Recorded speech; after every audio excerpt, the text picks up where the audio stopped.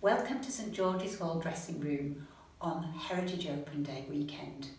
Today we're going to do a family activity based on the decoration all around St George's Hall, which is hidden nature in the form of the acanthus leaf design. You can find it on the outside, on the stonework, and all around the inside of the building.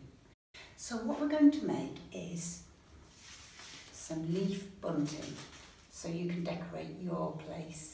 What you'll need is a leaf, some paper, a pen, some scissors, some colours, glue and some string.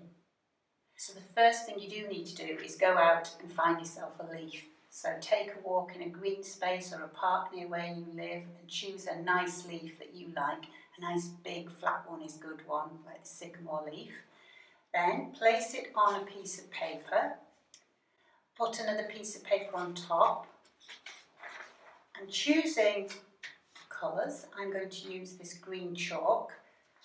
Make a rubbing of the leaf by rubbing the chalk all over the leaf shape, and you will see, as if by magic, that the leaf starts to come through and you can see that beautiful design making itself clear.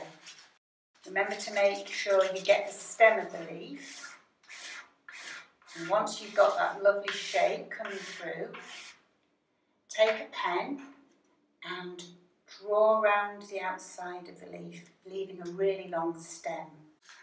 Take some scissors and carefully cut your leaf shape out.